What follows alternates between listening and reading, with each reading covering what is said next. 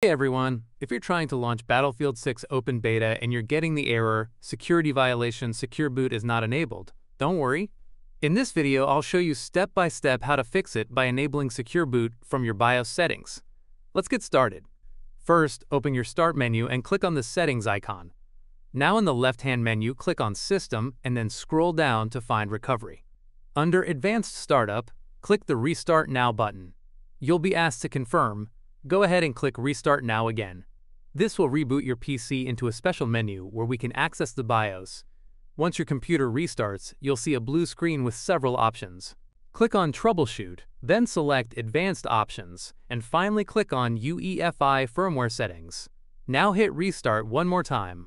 This will open your BIOS menu, which is where we need to go to enable SecureBoot.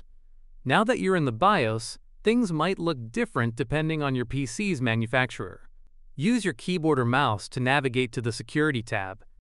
In some systems, it might be called Advanced or Trusted Computing. Look for the option that says SecureBoot.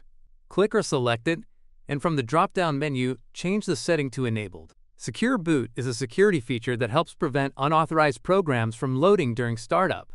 That's why Battlefield 6 requires it enabled. Optional step: enable TPM 2.0. While you're still in the security section, you can also check if TPM 2.0 is available. If it is, go ahead and enable it as well. It's not always required, but some anti-cheat systems use it for added protection.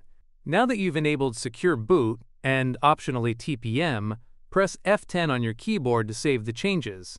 When prompted, select Yes to confirm and restart your PC. After your computer restarts, go ahead and launch Battlefield 6 Open Beta again. The SecureBoot is not enabled error should now be gone, and the game should work as expected. And that's it.